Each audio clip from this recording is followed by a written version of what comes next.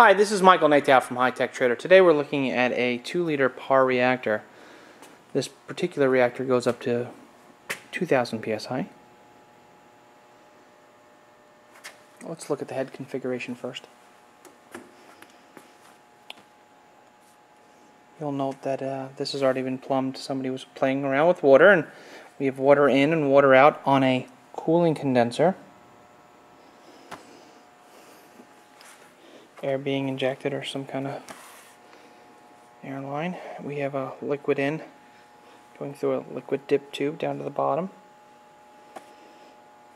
Some valving. Very nice. Looking at the internals now.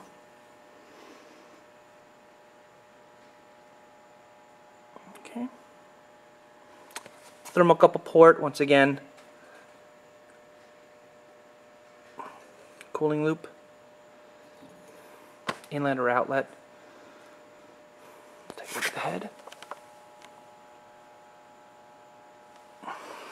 Looking down into the cylinder's actually exquisite. This particular one has a bottom drain, which is very convenient for work. Okay, perfect. Comes with a heater. On the controls, we've got a high temp limit, a tachometer, temperature set. Let's just do that. Let's actually turn the motor on. You see the tachometer taking off.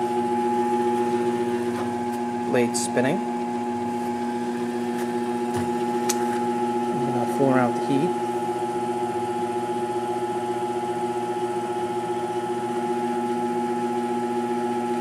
Call for heat for a second. There it goes. And in the back, what I did was I hooked up a little light bulb.